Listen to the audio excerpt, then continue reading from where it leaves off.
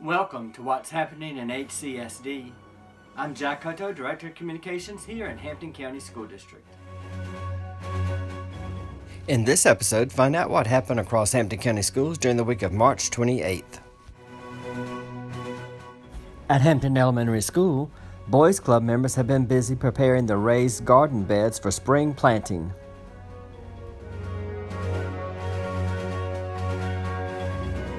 Thanks to our friends at Clemson Extension Rural Health for supporting this project.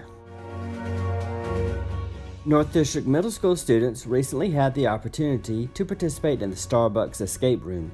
Located in the Library Media Center and hosted by Library Media Specialist Ms. Linda Green, the opportunity was designed to promote reading in the Library Media Center and to introduce students to a variety of reading genre.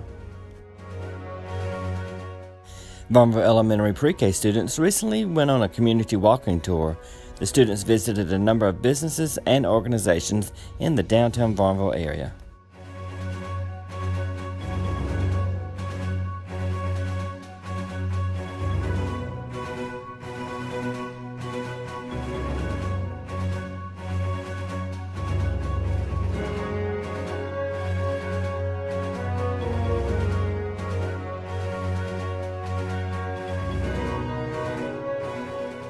Congratulations to Wade Hampton teacher Ms. Frances Fowler, who was recently selected as the first ever student-voted Staff Member of the Month. Thank you, Ms. Fowler, for all that you do for your students in Wade Hampton High School.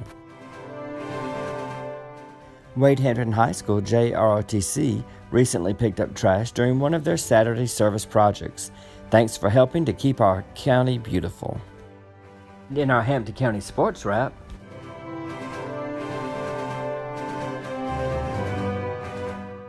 the April recipient of the Red Hat Trident Award is Coach Burt Birch.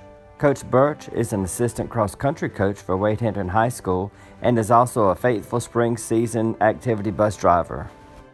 Congratulations to the Greg Jones Players of the Week.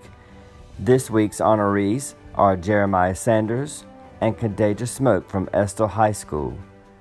From Wade Hampton High School, Cameron Clackham.